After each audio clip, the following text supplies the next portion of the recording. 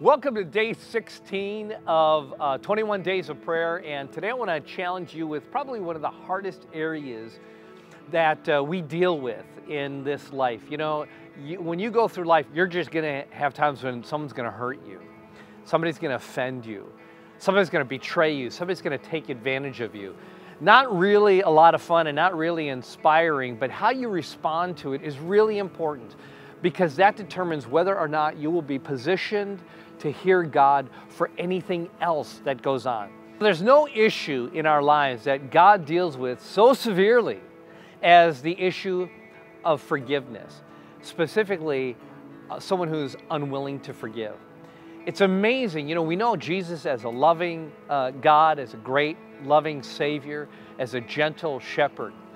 And yet when it comes to the issue of forgiveness, He said that if you don't forgive your brother from your heart, or if you don't forgive another person from the heart, He says you're going to experience torment. And God is actually going to allow it to happen. You go, that sounds a little bit harsh, but you've got to understand something. God sent Jesus, and one of the greatest things that God wanted to communicate to all of us through Jesus was that God forgives sinners. And when you as a believer actually block the key message that Jesus came to give, God says, I'm going to actually deal with you on that. And you know, you can try to seek Him for all kinds of things. You can ask Him for all kinds of things. But when you've got bitterness and unforgiveness in your heart towards somebody, God is going to kind of look at you and go, well, until we clean up this, there's really no reason to go forward from here. Let's deal with this one. No issue is harder to deal with than that. And let me just encourage you in this. For many believers, they've been stuck for a long time. Sometimes they bounce from church to church to church because of an issue of unforgiveness that they've had against somebody, and no matter where they go, they never feel plugged in or like they can connect to it. I had a situation some years back where we had two young people that were dating, and they were really in a situation that they knew they weren't supposed to be in. And both of them were adults, and I had spent a lot of time pouring into the man, discipling him, encouraging him, spent several years, as a matter of fact. And I had to confront them on something that they were doing and actually trying to hide, but it was brought out into the open through a series of circumstances.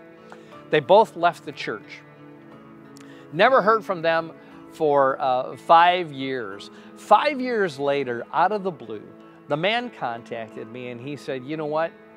He said, I'm actually in school now. I'm learning things about ministry, and we're supposed to contact people that made the biggest impact in our lives and to thank them. And he said, I want you to know something. You were willing to tell me what was right, even when I wasn't willing to listen. And I just want to tell you thank you for loving me that way. That was really a reconciliation moment. He hadn't spoken with her or seen her since about 3 weeks after I initially confronted them 5 years earlier. And yet, completely without knowing what he had done, she showed up on a Sunday morning and she came to me. And she said, I was mad at you and I left the church. And she goes, and ever since then, I've gone from church to church to church. And no matter where I go, I feel disconnected. And I know that the only way to make it right is to come here and to ask you to forgive me. And I looked at her and I was so just overjoyed at the fact that her heart was so just ready to follow God in this. And so, of course, I forgave her. Everything was great. And she was able to go forward with God. Guys, I'm telling you, whenever there's an area of unforgiveness in your heart, you're just going to feel like you're wandering around. So I want to encourage you, obey God in this area.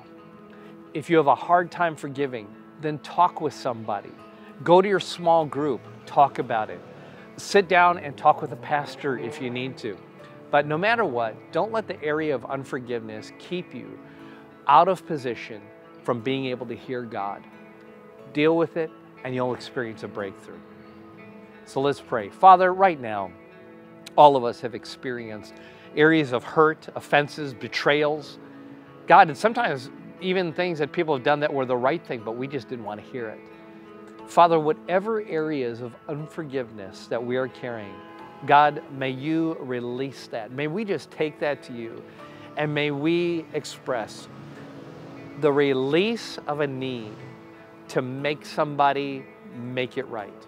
Help us, God, to let it go and to release them. Thank you that you have forgiven me of my sins. Lord, forgive them of their sins. We pray in Jesus' name. Amen. Hey guys, thanks for tuning in today. Make sure that you continue on this journey with us for the full 21 days. We'll see you tomorrow.